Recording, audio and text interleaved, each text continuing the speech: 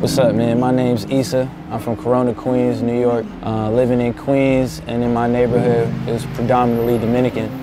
So rap music was always playing, outside and inside the house. I gravitated towards rock and roll because I started skating at a young age, and that's what the kids were listening to that I was skating with. After skating for a certain amount of years and being around those same kids, I ended up starting a rock and roll band with two of them.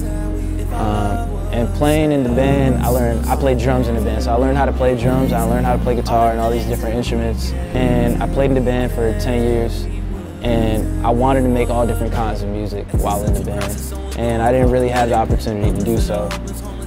So every time I play a show or do something, I go back to the hood and I freestyle and I rap with my homies. I started tapping into hip hop again and rap and kind of concentrating and focusing more on my craft as an MC, as a songwriter.